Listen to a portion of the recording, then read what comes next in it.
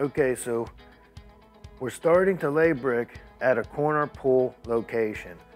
What we want to do is sprinkle some sand on the corner pull bracket. That does two things. One, it helps us remove the bracket later and freeze it up because it's not pinched between the brick. Two, if this piece of metal is thinner than the mortar joint, this helps you maintain a level brick without it taking to a dip. And also, if you hold your brick level and there's a gap, that's a place for mortar to ooze into. Furthermore, you'll notice I have a nice full spread here, but here I held back the spread. This is intentional. We're not going to be able to strike this bed joint beyond this bracket, so we don't want this filled with mortar. If it fills with mortar, we have to chisel it out later whenever we patch the corner pull hole. When we pull this pull out and we point this void in, we will get this area at that time. Remember, pull them as you go, and if you're on conventional scaffold, you can get to it, then patch it and point it as you go.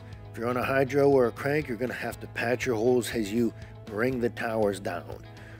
Always dampen it whenever you go to point it, because this will just suck the moisture right out of that little bit of mortar and it will set up differently than the rest. So make sure it's wet before you point it in. You'll see, whenever we set our first bricks,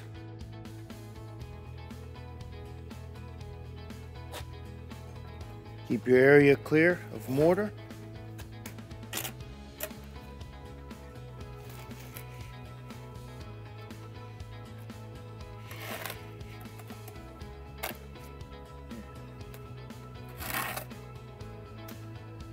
Now I'm going to tuck in a corner pull hole.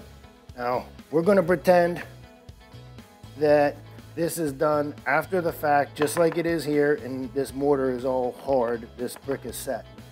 If I just pulled the pull and this wall was all fresh, I would just point it in. But if I'm pointing a corner pull hole after the fact, I'm going to dampen the wall first. If you have a little spray bottle, that's great. If not, get a bucket of water on the job site, dip the tip of your trowel or something in there and dampen that. This mortar will set up super quick when you point this hole. Too quick. It'll stand out like a sore thumb. It'll be a different color. You might not achieve the proper strength. So always wet the corner pull hole before you strike it in.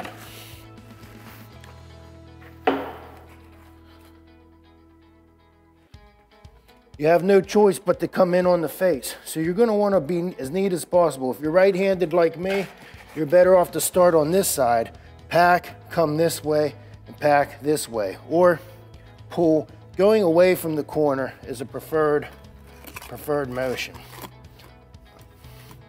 Of course, I can't get all the way in because there's a corner right here. So in this case, I got to turn the tucker.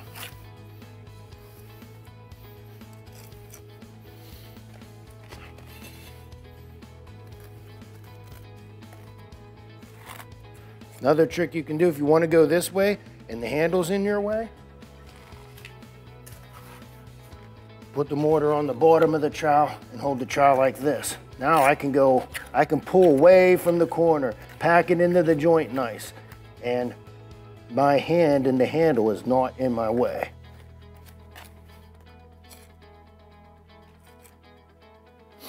Then you're going to want to strike it and make sure you get your eyelids. Of course, none of this was struck up in here. It's kind of a sloppy, quickie demo corner.